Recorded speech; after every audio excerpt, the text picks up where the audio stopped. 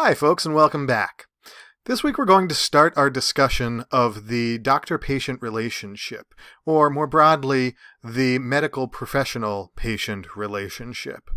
And we're going to be thinking about the norms that govern that relationship, or the norms that ought to govern that relationship, about the things that are required for that relationship to function well, to lead to good outcomes, and about the sorts of things that can derail that relationship, can cause it to function poorly. In this video, I'm going to introduce you to a way of thinking about this relationship and to 4 models around which we can structure this relationship. These 4 models that we're going to introduce come from Emanuel and Emanuel, and they should be thought of as stereotypical models of the way this relationship could go. No particular doctor-patient relationship is going to adhere perfectly to one of these models, but we will see elements of these models in any doctor-patient relationship. We'll be able to identify elements of these models. So let's go ahead and get started. I want to begin by asking what these models are. What are we trying to do when we model the doctor-patient relationship in this way? One way to start thinking about this is to consider some other relationships that you probably have. Think about a friendship or the relationship you have with your children or with your parents. Think about the relationship you have with a mechanic, or the relationship you have with a salesperson when you're purchasing something. Or think about a teacher-student relationship, for example. In all of these relationships, there are two key things that we can identify. One is an aim or purpose or telos, and the other is a set of norms that governs this relationship. So when we think about a relationship like a friendship, we think about it as being aimed at some good, right? A friendship aims at camaraderie. It aims at support, at emotional support or emotional well-being. It aims at solidarity, at having someone who you can rely on in times of need, and someone who you can provide aid to when they are in need.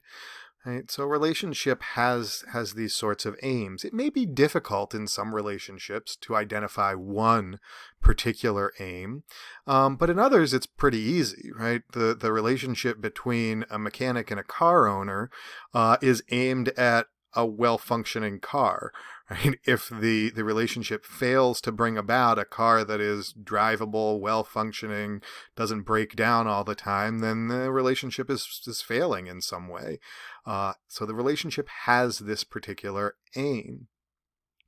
And the relationship, by virtue of having that aim, is governed by a set of norms that helps it achieve that aim.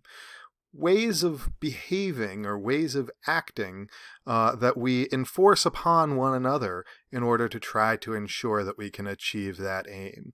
And these norms lead to us having certain expectations about one another's behavior when we're engaged in one of these relationships.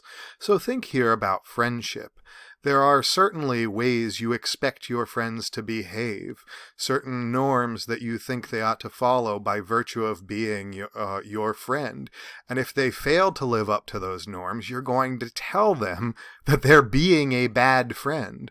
The sorts of things that someone does that warrants that judgment that they are a bad friend are violations of the constitutive norms of friendship, the very norms that make it the relationship that it is.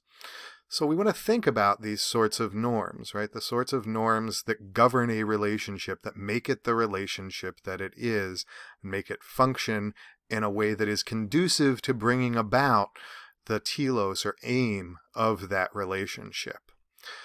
So I want to apply these ideas to the physician-patient relationship. What is the aim of the physician-patient relationship, and what norms ought to govern this relationship? Those are the central questions we're going to try to answer. Well, Let's start by thinking about what the aim is.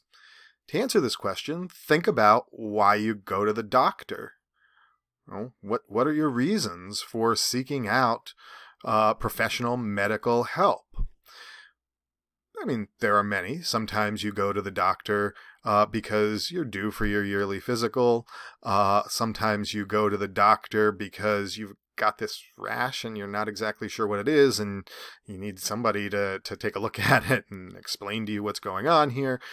Sometimes you go to the doctor because you need to refill a prescription and your doctor won't write a prescription unless you come in for a checkup and pay them that $50 for the office visit. So there are all sorts of different reasons you might go to the doctor. But in general, I think we can categorize them into 2 or 3 broad categories. We can say that sometimes you go to the doctor for maintenance of health. Nothing's wrong with you. You don't feel ill. You don't have any particular symptoms that are troubling you. But you're coming in to ensure that there's nothing going on under the radar, to ensure that there's nothing that's going to just come out of the blue. Just sort of regular checkup and maintenance. Right. Another reason we go to the doctor is because, well, something is wrong. We have some symptoms that we don't know what they are. We need some information. We need some diagnostic help. We need to figure out what these symptoms are so that they can be alleviated. And then the third sort of broad set of reasons is because we do know that something is wrong. We know what it is that's wrong with us. And we need access to whatever it is that will cure that disease or ailment or repair that injury. I know I broke my arm and I need surgery in order to repair it. I have to go to the doctor in order to access that care. Or I know I have a sinus infection and I need antibiotics to cure it. I have to go to the doctor in order to access that cure. So all of these 3 categories that I've just identified, we can lump together in one overarching theme. They're all aimed at patient well-being. Right? We go to the doctor in order to achieve well-being, whether it be physical well-being or emotional well-being or psychological well-being. We go to the doctor in order to try to achieve well-being. We usually go when something's amiss, and so we're not doing well. But when we go, we hope to cure that. We hope to correct whatever it is that's amiss. So we go with the aim of well-being. And I want to think about that as the aim of the physician-patient relationship. It's always aimed at securing patient well-being in this very broad sense. So how do we get there? How is well-being achieved? Well, the first step, or maybe the final step, depending on how we're approaching this, is to make a medical decision. Because when you go to the doctor and you get some information from your doctor, you have to then decide how to act on that information in order to achieve well-being. Or your doctor has to decide how to act on that information in order to achieve well-being. So a decision is absolutely necessary. It's not like you go to the doctor, they tell you what's wrong, and then all of a sudden you're better, right? You have to decide to try this medicine or that medicine, to try physical therapy or to try surgery. So a decision has to be made. Well, what goes into making a medical decision? What are the inputs that you need in order to make a medical decision or come to a medical decision? There are 2 broad categories of inputs that are necessary here. First, of course, you need the facts. You need the medical information that is relevant. You need a diagnosis. You need to know what exactly is wrong with you. So you might need some diagnostic tests run in order to figure that out. You might need the doctor's professional knowledge in order to figure that out. You need a prognosis. You need to know what some of the likely outcomes are given what is wrong with you. And you need to know what treatments are available to you. So you're going to need the access to the the cutting edge medical research, and you're going to need some background knowledge about the human body, about anatomy and biology. So you need to know what treatments are, what are available to you in order to try to correct the ailment that brought you into the doctor in the first place. But medical information alone isn't enough. Simply having the knowledge, having the facts in front of you isn't enough to figure out what to do, because those facts may present you with various options and not necessitate any one of those particular options. You need to apply your values or your preferences to those facts. You need to know what matters to you. You need to know what your desired outcomes are, because if you don't have those desired outcomes, then no particular plan of action is called for. No particular plan of action is necessitated. It's only once we put facts and values together that a decision can be made. It's only once we put our knowledge about the world together with our understanding of our preferences, our subjective preferences, that a decision can be made. So we need facts and we need the patient's values in order to reach a decision. And this gives us a kind of simple model for thinking about the doctor-patient relationship and the decision-making process that is central to that relationship. The relationship is aimed at patient well-being. It achieves patient well-being via a medical decision. And it reaches that medical decision by integrating the patient's values and the doctor's knowledge, the medical facts of the case. To get those facts, to get that knowledge, we need to analyze the evidence. We need to analyze the symptoms that you are presenting with. That may require things like diagnostic tests. It may require things like access to medical research. It may require things like certain background knowledge that the doctor has by virtue of her training. Right? All of this needs to be built into the decision. So we get the analysis of evidence on the facts side leading to the knowledge that the doctor brings to bear. At least for now, we're going to make the assumption that the doctor brings that knowledge to bear. We'll poke at that assumption in just a bit. But that the doctor brings to bear. And we need the patient's values and preferences that get plugged in order to achieve a medical decision. All right, so we've got this simple model of the relationship now. Now we need to think about the various ways in which this model can be realized, various ways in which it can be put into practice. And what we're going to focus on in particular is this bit about patient values. How do we integrate patient values and the knowledge that the physician has in order to achieve this medical decision, in order to arrive at this medical decision? Well, Emanuel and Emanuel give us 4 models that realize this simple model in a variety of different ways, governed by different sets of norms. They give us the paternalistic model, the informative model, the interpretive model, and the deliberative model. So let's look at these in turn. The paternalistic model had for a very long time been the dominant model by which medicine was proffered, not just historically in the United States, but really globally. A paternalistic model makes one big assumption, one central assumption. It assumes that the physician can know the relevant patient values.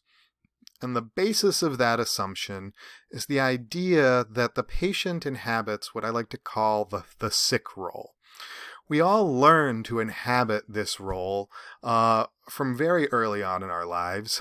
We all learn to inhabit this role, and it's reinforced on us throughout our lives. When we're children and we fall down and get hurt, or we aren't feeling well, we seek out someone to help us, and we're told to tell our family, to tell our parents, to tell our caregivers when something's not right, when we need help.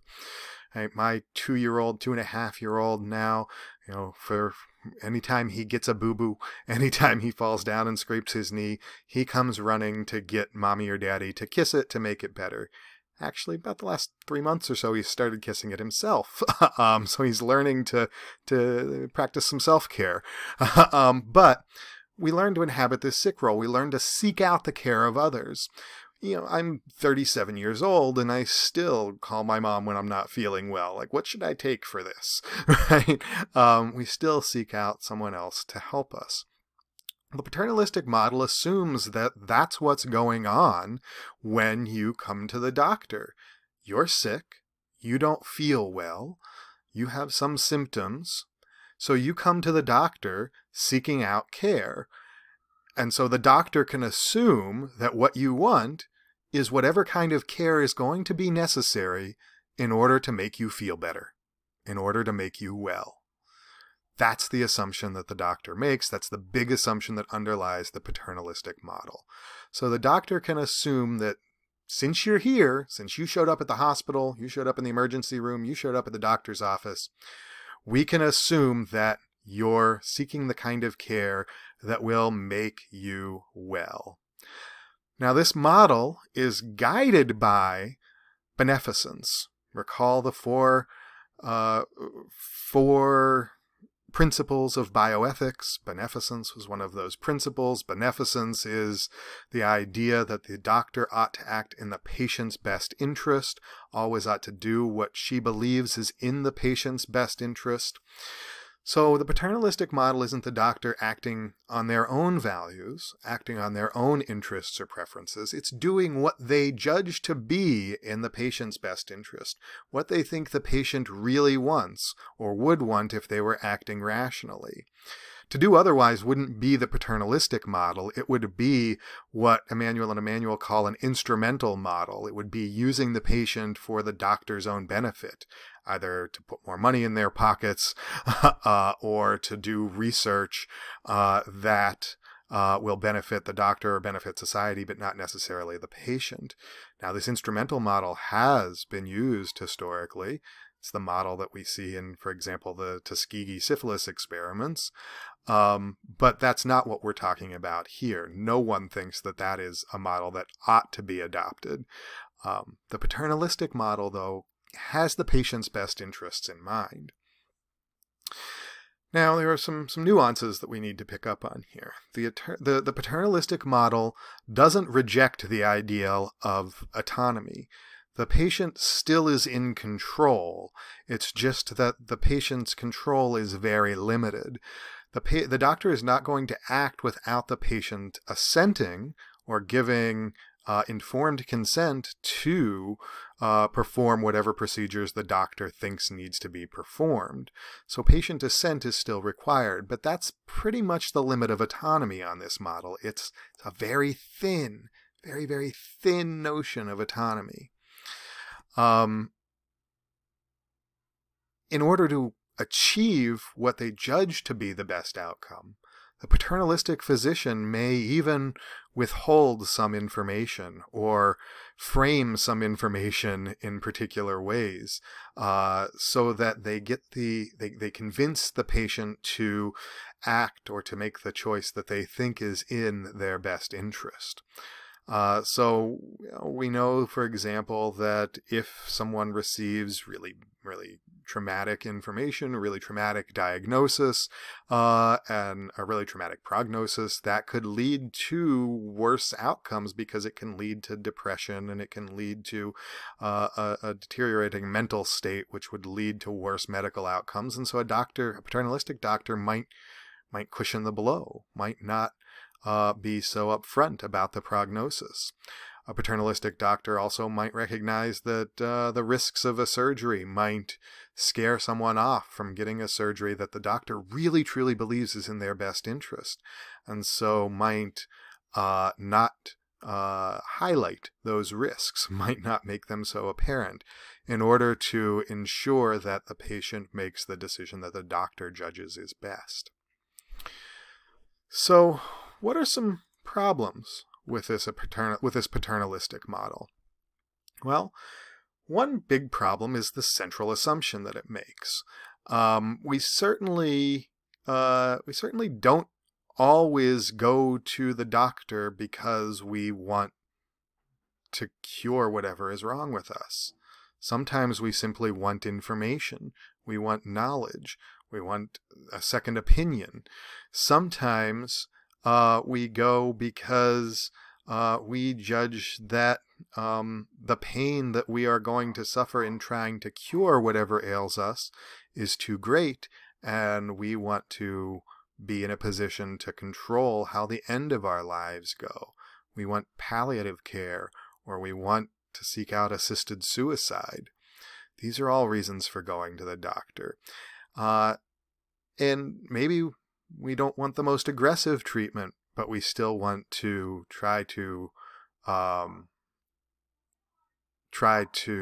treat the ailment that we are suffering from. Not everyone who goes to the doctor is seeking the same outcomes. We have different values, different preferences, different risk profiles. And so we should reject this big assumption that the paternalistic model makes.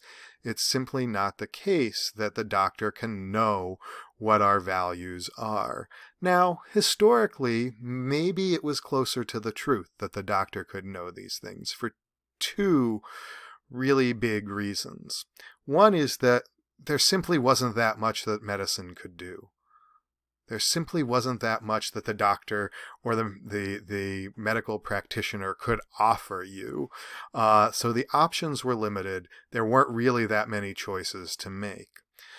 Second, the doctor, the physician, the medical practitioner was often someone who was embedded in your own community. They probably had the same religious beliefs that you did. They probably had the same social values that you did. They probably grew up in the same community that you grew up in. And so they probably knew you very well. And they probably knew what was important to you. They probably knew what you valued most. And so they probably could make a judgment on your behalf that would, in fact, be in your best interest, in the way that we think a parent can often make a judgment on a child's behalf that is in their best interest. But that's simply not the case in modern medicine. Now we have many options to offer. There are probably too many options to offer. And medicine is institutionalized and offered on a consumer model. You might not see the same doctor twice. You might not see the same doctor, or you might see your doctor only once a year. They might come from a very different background than you. They might live in a very different community than you. They certainly have a very different education than you. And so we can't assume that they're going to understand what the patient's values are. So these are pretty strong reasons for rejecting this paternalistic model as the model of the doctor-patient relationship, or the ideal model of the doctor-patient relationship. And we saw this manifest over the course of the patients' rights movement from really the 1960s through the 1990s, pushing for Patients' Bill of Rights, pushing for for doctors to more openly communicate diagnostic information and prognostic information to their patients, to allow patients to make more informed decisions about their care. We pushed away from this paternalistic model. So I want to turn next to the model that we end up with. So once we reject the paternalistic model, the model that we've turned to is what Emanuel and Emanuel call the informative model.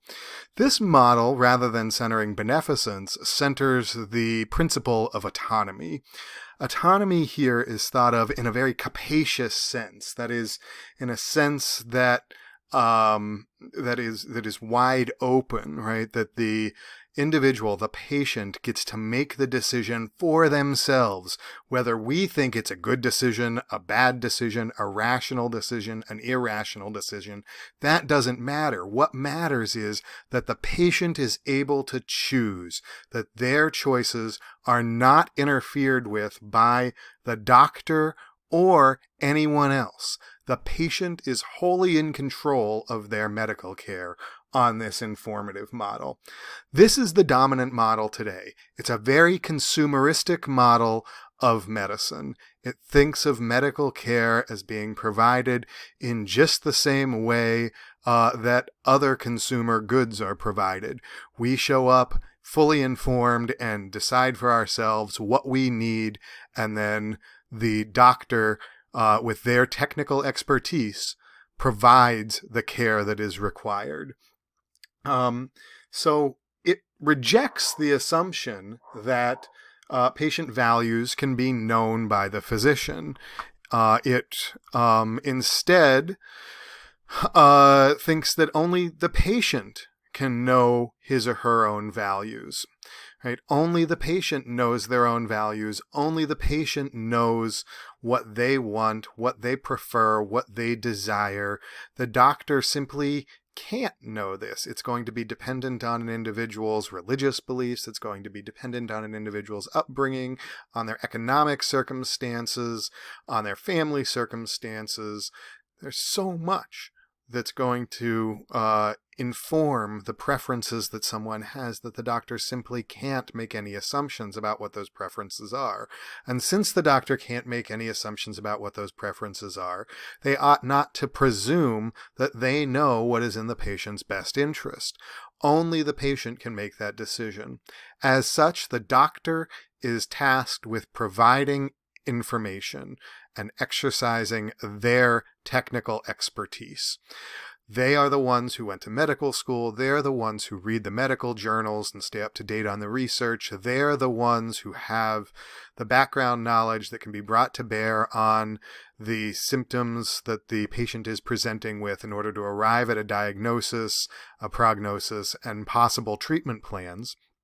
And so the doctor provides that information, and then the patient themselves, or maybe in consultation with their family or friends, makes a decision about what to do, and the doctor executes that decision. The doctor uses their technical expertise in order to execute the decision that the patient has made. Patients on this model are consumers, doctors are providers, and the relationship is boiled down to a relationship of consumer exchange. That's how we understand the medical relationship. I often think of this model as the Dr. Google model or the WebMD model.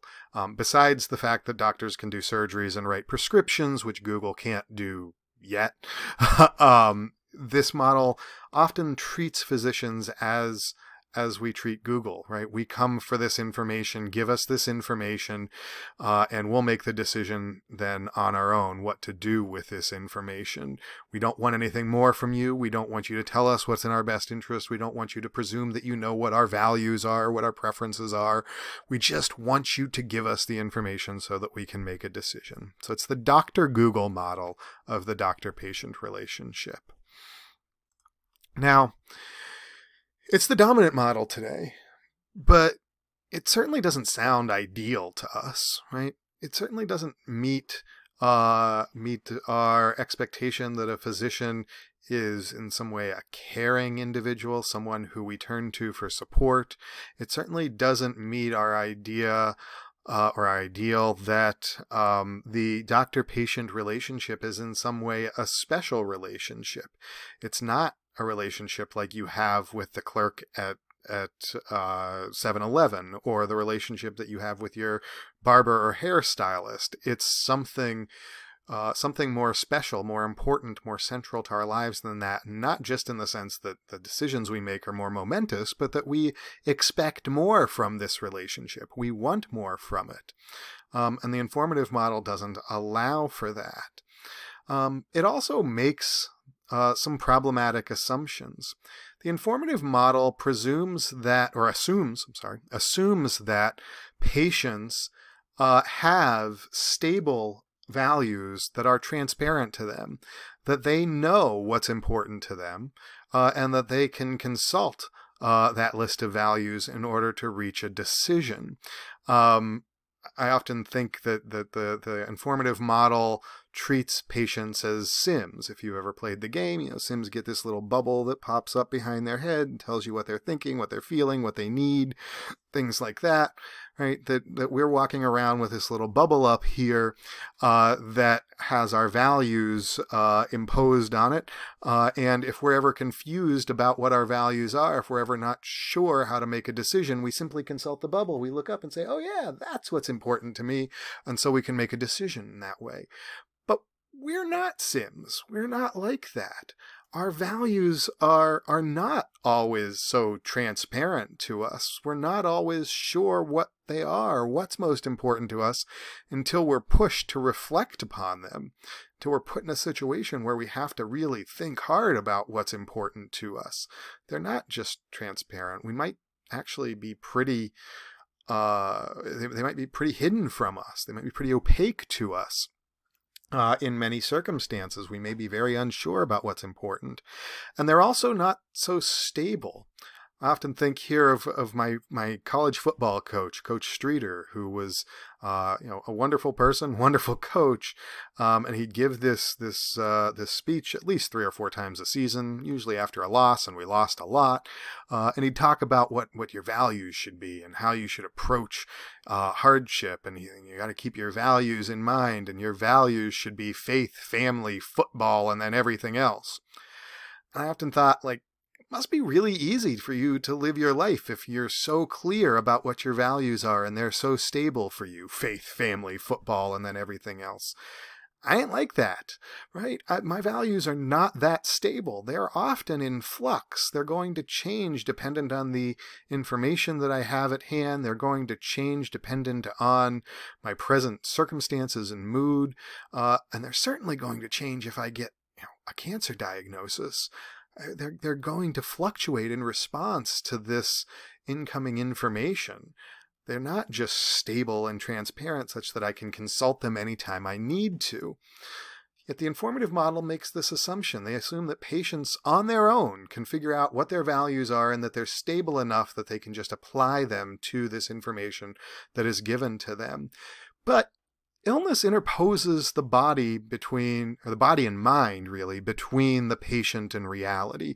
That is, illness gets in the way of our making well-informed decisions and applying our values, because when we are ill, we often aren't thinking clearly. We don't have enough energy to think through the consequences of our decisions. We don't have enough energy to do the research that we might need to do.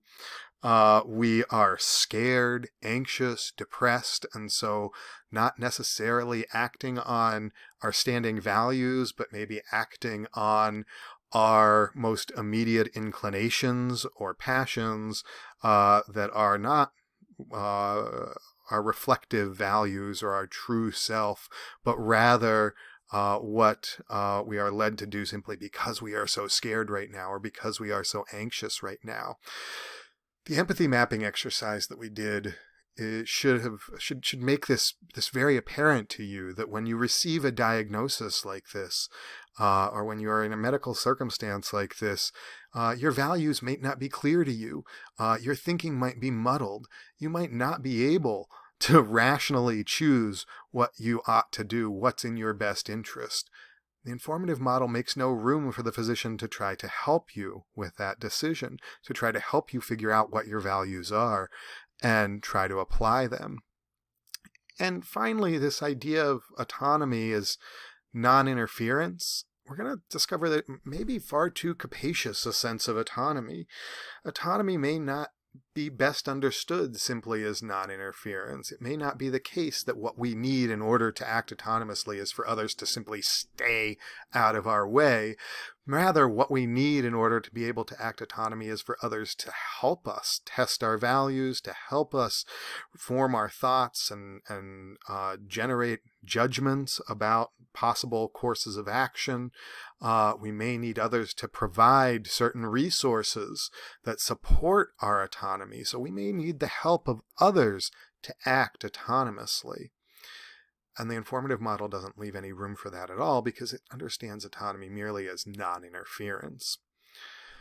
So, can we do better? Well, yeah, we can do a little bit better. One model that Emanuel and Emanuel propose is what they call the interpretive model of the physician-patient relationship. On this interpretive model, we understand that patient values are opaque and unstable, that they may change in response to illness or injury, that they may be in flux, and that patients may not be in a position to know with certainty what their values are. But we don't presume that the physician can know what those values are. Rather, the physician inhabits the role of a kind of counselor who helps to clarify what the patient's values are and match them to particular treatment plans. Patient values are still central on this account. It's not that the physician's values are somehow transplanted for them, or that we can assume we know what they are, but the physician is tasked with having a kind of conversation with the patient where they try to draw out what these values are. They might lay out different possible treatment plans and say, if we take this more aggressive path where we try an aggressive form of chemotherapy and an aggressive regimen of radiation post-surgery, then there are, these are the slim chances that it will be successful. Here's how likely it is to be successful. But if you are in a position in your life where you think the most important thing you can do is fight for any chance that you have at survival, then this is the path that you probably should take. If you have a young child at home and you want to be able to care for that child and watch them grow up, or if you have a grandchild coming and you want to be able to survive to meet that grandchild, this is the path that we should take, right? And so if those are what your values are, fighting for as many days as you can, this is what we can do. But if you value your present well-being, if you want to be able to spend as many good days as you can get with your family where you're feeling good and you have strength to interact with them, and you think that those are more important than trying to extend your life, than reaching for that very slim chance of extending your life, then we can take this less aggressive path. We can use these less aggressive treatments that still give you a chance at recovery, but that are a smaller chance at recovery, but that aren't going to interfere as much with your day-to-day life right now. That would be a kind of example of the way an interpretive physician might present options to a patient, trying to elicit what their values are and then match those values to possible treatments. It's a way of supporting the patient's autonomy, helping them to see how different options fit with their values and helping them to understand what their values are. But the interpretive model, again, is not perfect. All right. It again doesn't fit with this ideal of a caring physician. We sometimes want doctors to encourage us to adopt healthier habits, to value our health more, to perhaps convince us that the thing to do is not to try the most aggressive treatment because the chances are so slim. We think that that's a role that physicians ought to play, that they ought to be caring that this relationship of care that they have entered into with us is one that requires them to consider what's in our best interest and try to convince us of that. We want the doctor to tell us to stop smoking, to tell us to have fewer drinks during the week, or to wear a helmet when we're riding our bike, or wear a seatbelt when we're in our car, right? We want the doctor that's going to do that.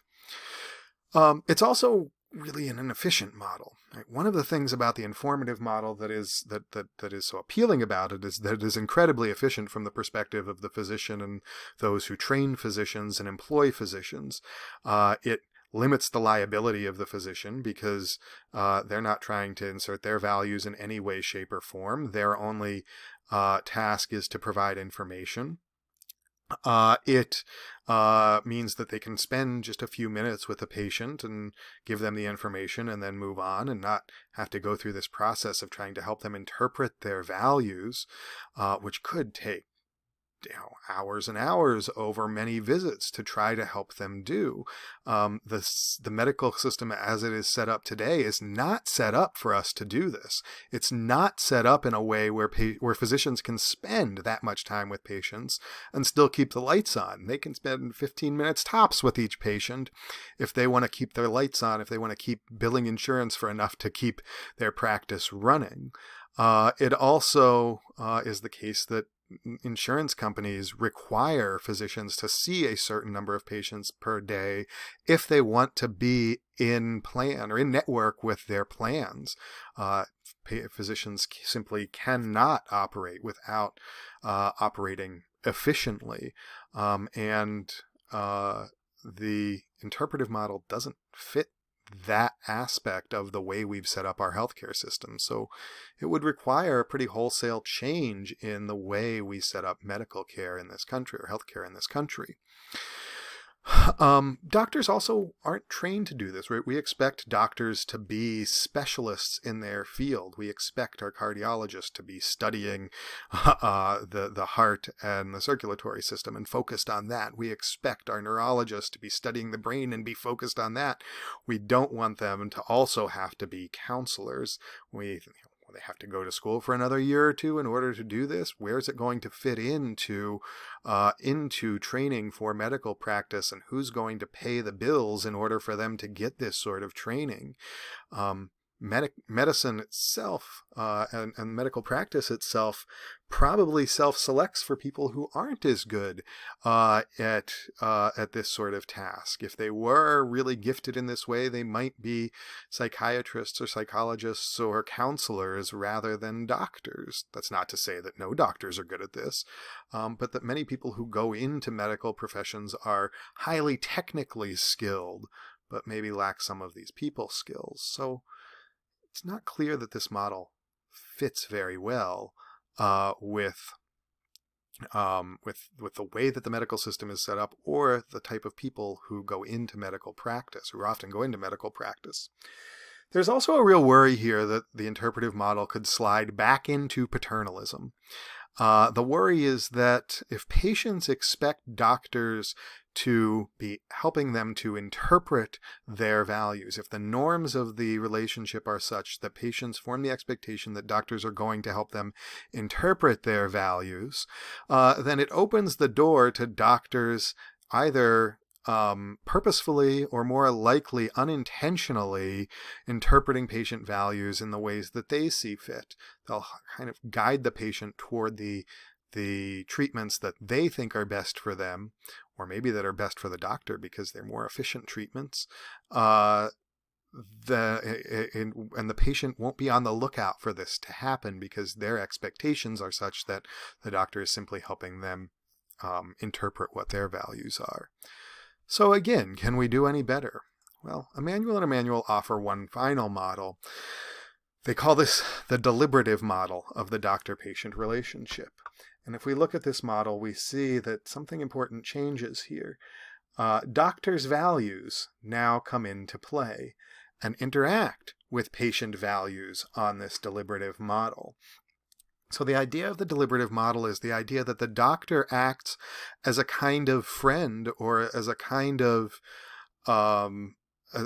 teacher in the circumstances of making a decision with the patient, in consultation with the patient, in partnership with the patient. So the doctor may in fact try to influence what the patient does, may in fact try to convince the patient of what a best outcome looks like, or of what the best treatment options for them look like. And do this through a deliberative conversation where they test out the patient's values. They hold the patient's values up and say, hey, here's what I hear you saying, but let me push on that a little bit. Is that really what's in your best interest? Is that really the best way to achieve the goals that you have? Let's challenge it a little bit. Let's have these hard conversations. Look, I know that you think the best thing to do is to take this most aggressive path to try to treat your cancer. But look, it's going to be really difficult on you. It's going to be really torturous for you, and the likelihood of success is really slim.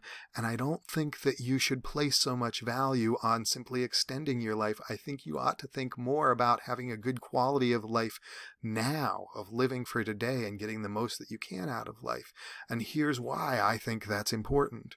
Right? That's the sort of way a deliberative physician might approach a conversation with a patient. So they bring their own values to bear in the conversation. This allows them to be the caring physician that we seek out. It allows them to try to convince the patient of the sort of care that they ought to seek out, rather than merely sitting back and letting them make the decision.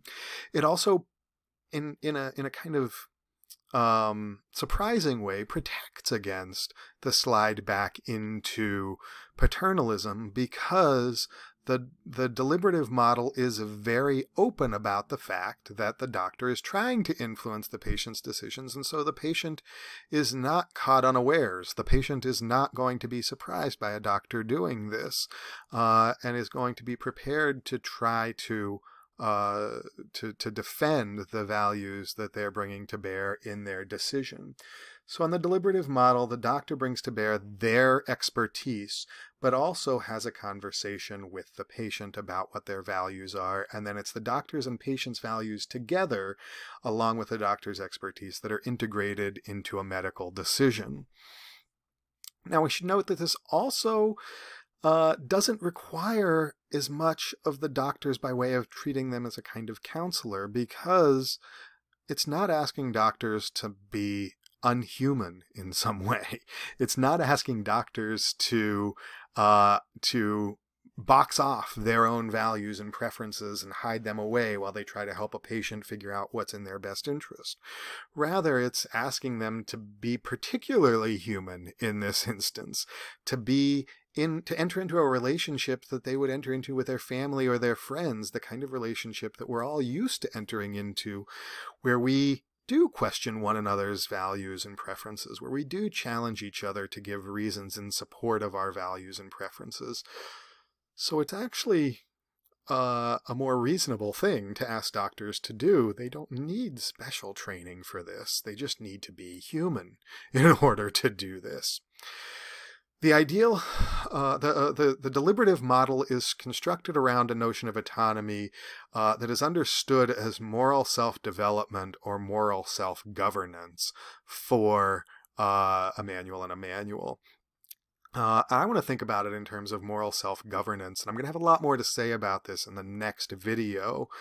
But for now, I want to recognize that autonomy requires not just acting on what your present values or preferences or interests are, but requires acting on values that pass the test of reason, as I'm going to put it, or acting on one's true desires or rational desires, not on a passing whim, not on what one's present desires are, but what one's desires are or interests are or values are upon deep reflection on those values.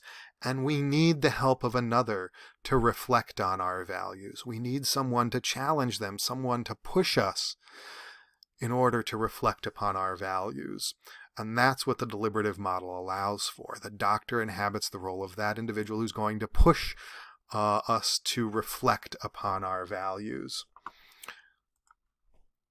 Now, it's not a perfect model, once again.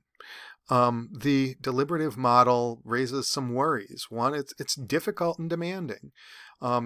Surely it requires only that doctors be human, but it requires that they be good humans, and not all of us are good humans. Not all of us are good at having these sorts of conversations.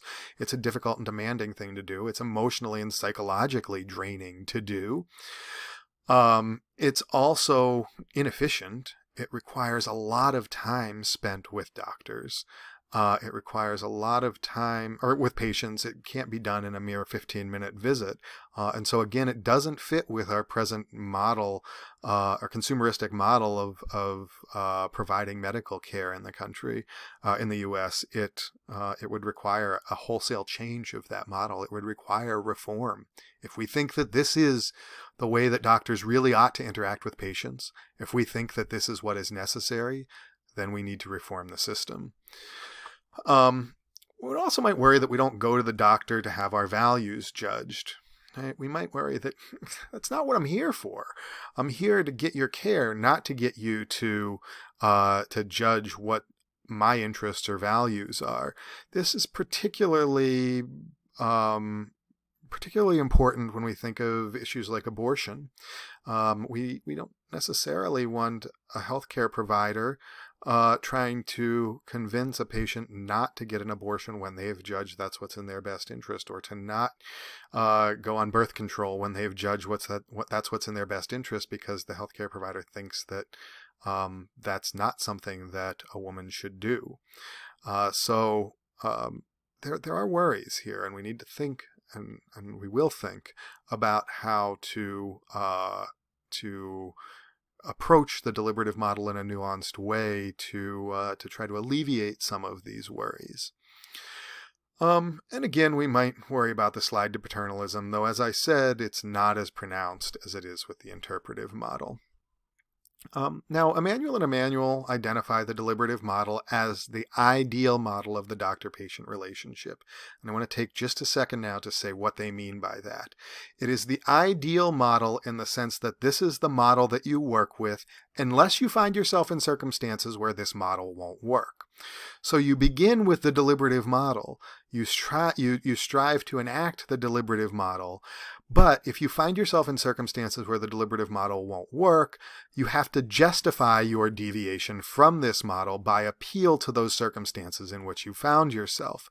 So, for example, if you are an emergency room doctor and someone's brought in and they're unconscious and bleeding, you don't try to deliberate with them about what kind of care they need. Rather, you provide that care in a paternalistic way in order to try to restore their ability to make decisions for themselves, and then you deliberate with them about their long-term care.